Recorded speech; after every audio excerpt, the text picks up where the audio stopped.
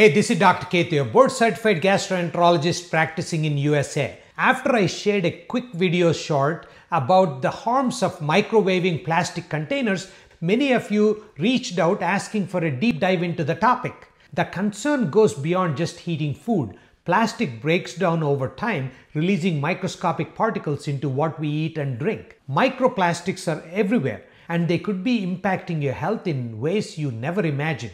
Today we are taking a closer look at how these tiny particles might be affecting your body.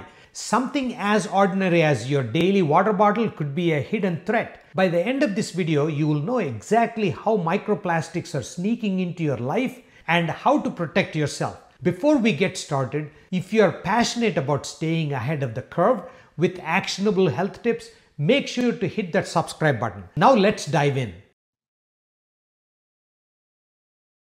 Where exactly do these plastic particles come from, and how much are we really exposed to? These tiny fragments, less than 5 millimeters in size, are everywhere, from the food we eat to the air we breathe. They originate from broken down plastic bottles, synthetic clothing, and even personal care products. A 2021 study in Environmental Science and Technology estimated that adults ingest about 883 particles of microplastics per day. Can you even imagine? But why should you care? Here are the health risks of microplastics.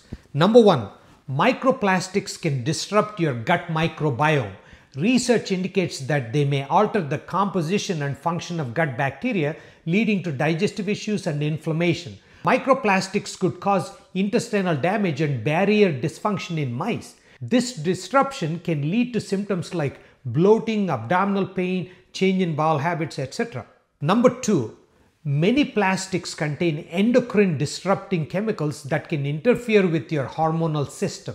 Studies link these chemicals to various hormonal disorders, including thyroid problems and reproductive issues. Microplastics can mimic hormones like estrogen, potentially leading to weight gain and metabolic disturbances. Number 3, microplastics can trigger inflammation and oxidative stress in the body. Chronic inflammation can lead to various metabolic disorders, including obesity. When microplastics enter your system, they can lead to tissue damage and inflammation, disrupting your body's ability to regulate appetite and metabolism. Number 4, they can clog up your arteries that can lead to heart disease and strokes.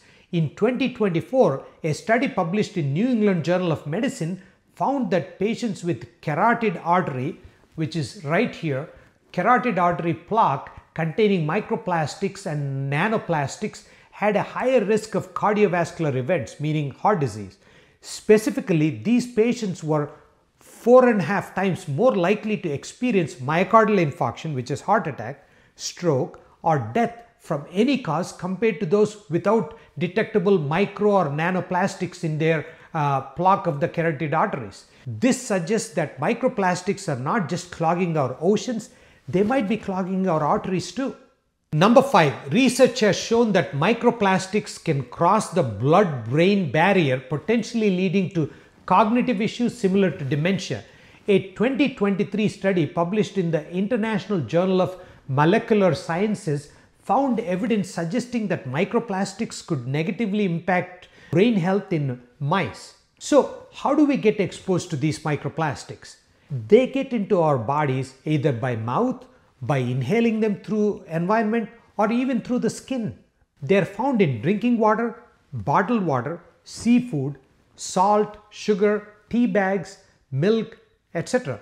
One study showed that Europeans are exposed to about 11,000 particles per year of microplastics due to shellfish consumption.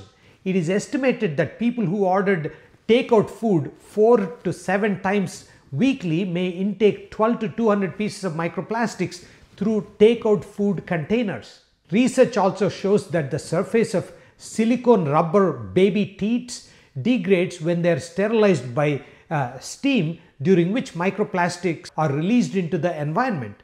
Now, what can you do about it? Here are some practical steps you can take to reduce your exposure to microplastics. Number 1, swap out plastic water bottles for glass or stainless steel ones. This simple change can significantly reduce your exposure to microplastics.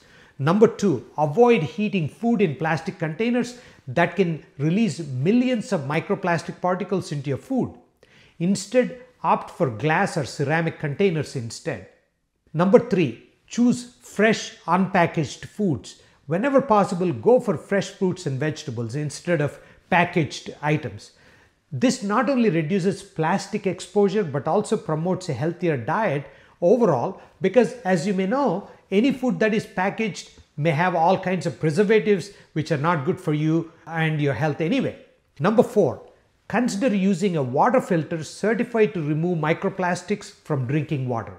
Filters that target particles smaller than 1 micron are ideal. Number 5, dust and vacuum regularly. Microplastics accumulate in household dust, so regular cleaning can help reduce exposure through inhalation. Number 6, be mindful of personal care products. Check labels on cosmetics and personal care items for microbeads or plastics listed as ingredients. Opt for natural alternatives whenever possible. Microplastics are a pervasive issue that poses serious health risks, from gut health disruptions to potential cognitive decline. We can't completely eliminate them from our lives, but taking small steps can significantly reduce our exposure and protect our health. Thanks for watching. If you found this information valuable, please like, share, and subscribe for more. Also, share this video with your friends and family. Thank you for watching.